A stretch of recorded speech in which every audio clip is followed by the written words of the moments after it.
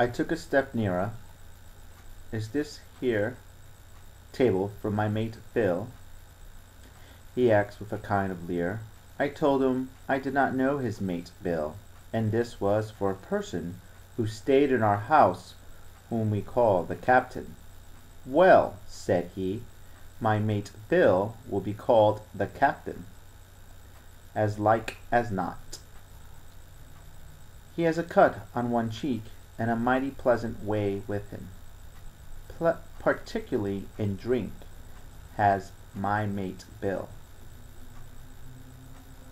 We'll put it for argument like that your captain has a cut on one cheek, and we'll put it, if you like, that the cheek's the right one.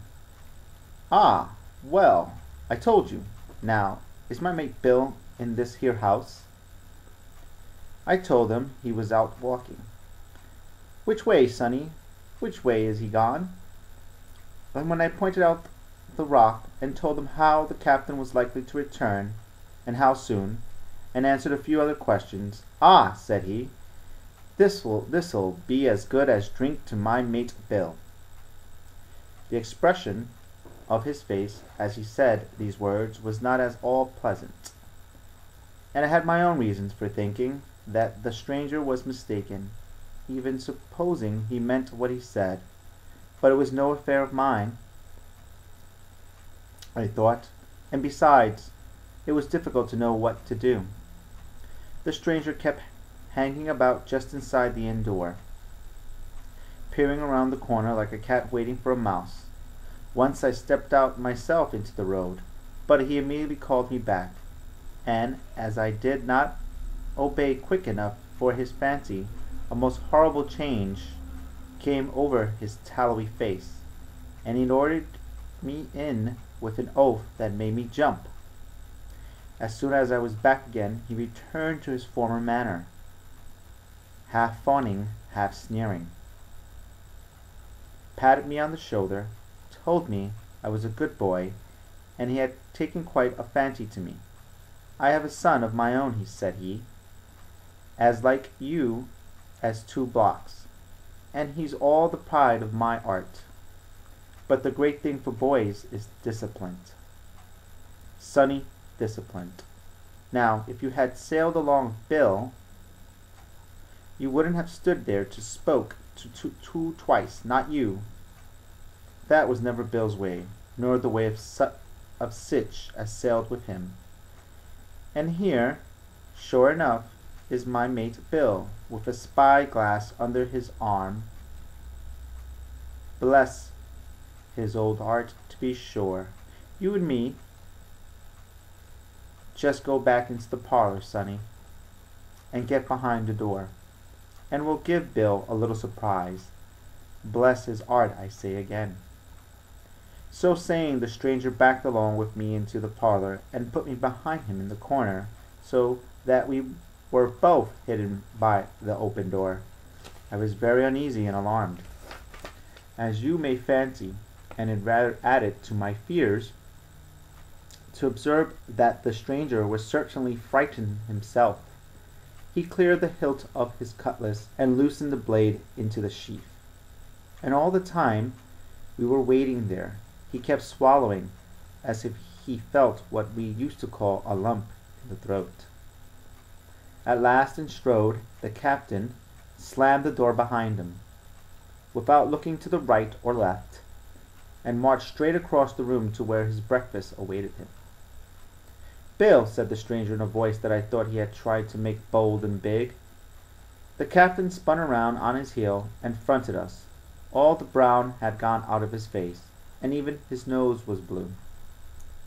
He had the look of a man who sees a ghost, or the evil one, or something worse, if anything can be, and upon my word I felt sorry to see him all in the moment turn so old and sick. "Come, Bill, you know me. You know an old shipmate, Bill." "Surely," said the stranger.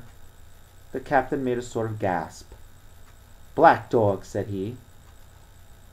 "And who else?" returned the other, getting more at his ease. "Black dog as ever was. Come for to see his old shipmate Billy, at the Admiral Benbow Inn." Ah, Bill, Bill, we have seen a sight of times, us two, since I lost them 2 talons, holding up his mutilated hand. Now look here, said the captain, you run me down. Here I am. Well, then, speak up. What is it? That's you, Bill, returned Black Dog. You're in the right of it, Billy. I'll have a glass of rum from this dear child here, as I've took such a liking to. And we'll sit down, if you please, and talk square like old shipmates. When I returned with the rum, they were already seated on the either side of the captain's breakfast table, Black Dog next to the door, and sitting sideways so as to have one eye on his old shipmate, and one, as I thought, on his retreat. He bade me go and leave the door wide open. None of your keyholes for me, sonny, he said, and I left them together and retired into the bar. For a long time, though, I certainly did my best to listen. I could hear nothing but a low gabbling. But at last the voices began to grow higher, and I could pick up a word or two, mostly oaths, from the captain. No, no, no, no, and an end of it, he cried once, and again, if it comes to swinging, swing all, say I. Then all of a sudden there was a tremendous explosion of oaths and other noises. The chair and the table went up over in a lump, a clash of steel followed, and then a cry of pain, and the next instant I saw Black Dog in full flight, and the captain hotly pursuing, both wind-drawn cutlasses, and the former streaming blood from the left shoulder. Just at the door the captain aimed at the fugitive one last tremendous cut, which would certainly have split him to the chine had it not been intercepted by our big signboard of Admiral Benbow. You may see the notch on the lower side of the frame to this day. That blow was the last of the battle. Once out upon the road, Black Dog, in spite of his wound, showed a wonderful clean pair of heels and disappeared over the edge of the hill in half a minute. The captain, for his part, stood staring at the signboard like a bewildered man. Then he passed his hand over his eyes several times and at last turned back into the house. Jim, says he, rum. And as he spoke he heeled a little, then caught himself with one hand against the wall. Are you hurt? cried I. Rum, he repeated. I must get away from here. Rum, rum. I ran to fetch it, but I was quite unsteady by all that had fallen out, and I broke one glass and fouled the tap, and while I was still getting in my own way, I heard a loud fall in the parlor, and running in, beheld the captain lying full length upon the floor. At that same instant my mother, alarmed by the cries and fighting, came running downstairs to help me. Between us we raised his head. He was breathing very loud and hard, but his eyes were closed and his face a horrible color. Dear, dearie me, cried my mother, what a disgrace upon the house, and your poor father sick.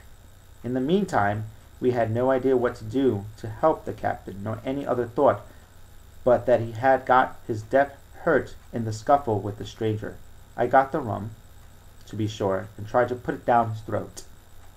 But his teeth were tightly shut, and his jaws as strong as iron. It was a happy relief for us when the door opened and Dr. Livesey came in on his visit to my father. Oh, doctor, we cried, what should we do? Where is he wounded? And so I'm going to leave it off there, and we'll continue.